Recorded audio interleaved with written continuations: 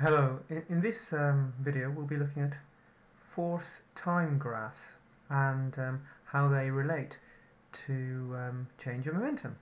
Now, the force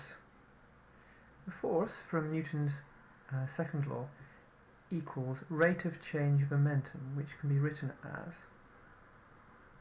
mv minus mu divided by t, where v is the final velocity and u is the initial velocity of the body whose momentum is changing. Okay, f being the force and t being the time. Now, if we to multiply across by both sides, we find that force times time equals mv minus mu. Now, force times time is in fact the impulse. Impulse being a force applied for a small period of time, like a cricket ball hitting a bat or throwing a ball against a wall. It's called an impulse. Impulse is sometimes written as I, impulse. Okay. Now, force times time, which is impulse, is also mv minus mu, which is a change in momentum. And we're now going to look at some graphs looking at situations in which there is a force acting for a period of time, and the force might not always be constant.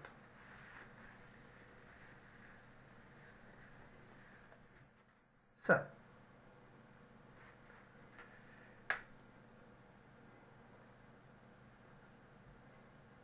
this is a graph of the force in newtons against time in seconds.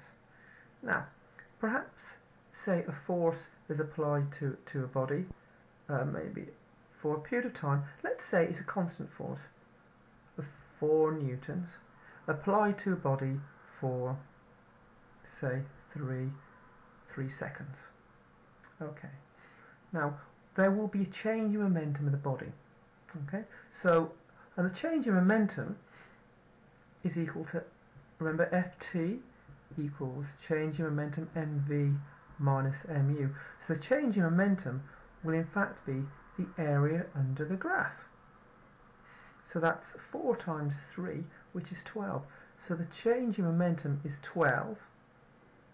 Now you can write that as Newton seconds, or you can write that as 12 kilograms meters second to the minus 1. They are the same units. So then that's a body will change its momentum for that with that value if this graph. Okay, now that's for a constant force for 3 seconds. We can also apply it to a non-constant force. For instance, we could draw something like this. Okay, and again, let's say that's up to 8 newtons, and say this is 4 seconds. So force in newtons, time in seconds. And this time, again, the change in momentum, and I'll rub this out, the change in momentum is simply the area under the graph. So we have a triangle here and a triangle there. So the impulse or change in momentum is equal to the area under the graph, which equals, well, this triangle there, that's half the base times the height. So half the base times the height over this triangle plus half the base times the height for this triangle. So that would be a half times 2 times 8 plus a half times 2 times 8, and that gives us 16 Newton seconds. So the change of momentum is 16 Newton seconds, or that's the same as 16 kilograms meters second minus 1. So in fact, if we knew the initial velocity, say the initial velocity was 0, we can find the final velocity by looking at the change in momentum. Now let's look at another example.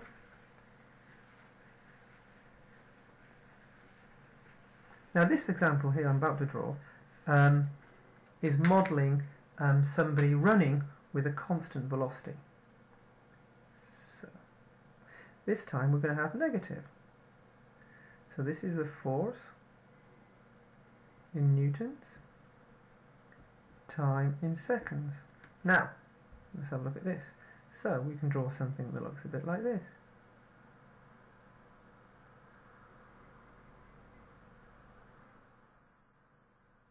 Okay, now this represents somebody running, okay, with a constant velocity. In this part here of the graph, we'll call that part A, and this part B. So if somebody's running in this part here, as they put their foot down, that will actually give a momentum in the negative direction, which will reduce their momentum. And then in this bit here, so that is negative, and this bit here is positive, and this is where they push off again. And what we're going to find is the area A equals area B, and therefore overall the change in momentum of the system is equal to 0. If the change in momentum is 0, then you have there's going to be no resultant force, no acceleration, so it will give us a constant velocity. Now, say the question asks you, okay, fair enough, what is the average force for, say, so when the foot's being put down on the ground before it pushes off again? Well, to find the average force is somewhere here where the area above is the same as the area below. So if I draw a line there,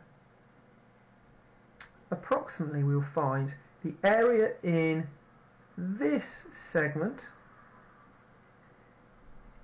is supposed to be the same as the area as in this segment. And if this, for instance, comes out as say -1, therefore the average force is -1 for the period when this is below the graph.